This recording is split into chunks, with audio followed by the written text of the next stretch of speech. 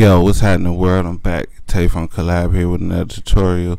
Recently, a lot of people have been asking me how the hell do you get your sound kits onto Fruity Loops. So I'm going to do a simple tutorial for Windows. I don't know how to do it with Mac, so I'm going to show you how to do it with Windows. Simple tutorial. I downloaded a couple sound kits.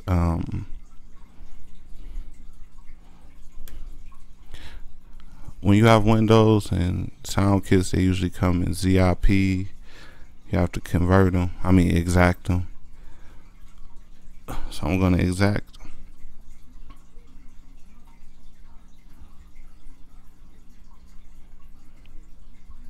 With 7-zip. And here's the key to bringing your sound kits to Fruity Loops. When you extract it, if you get a zip, you have to save the exact files into a Fruity Loops file. So what you do is you find your image line folder in on your hard drive. Mine's is in program files.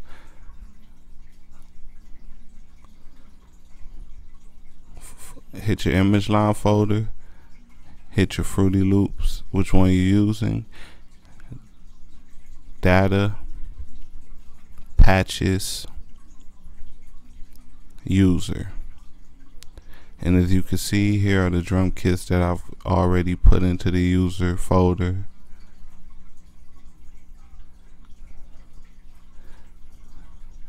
Okay. And okay.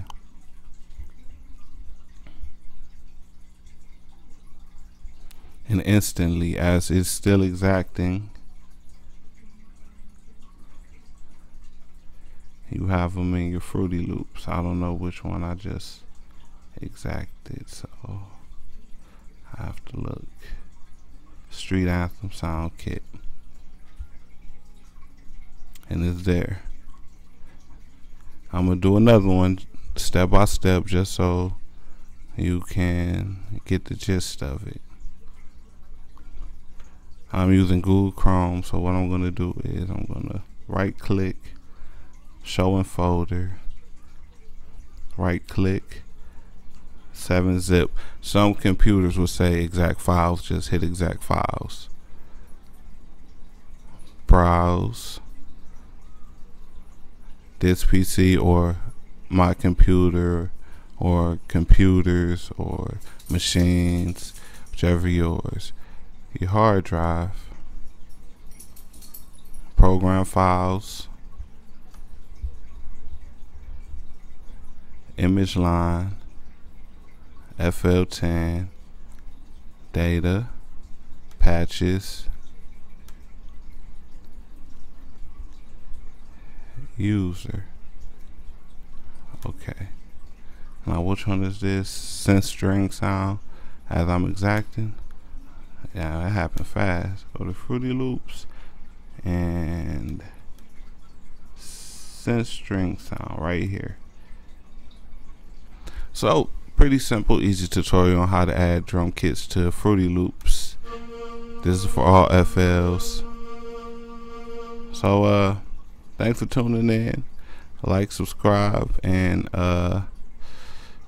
spread the word. 2015, man, still at it.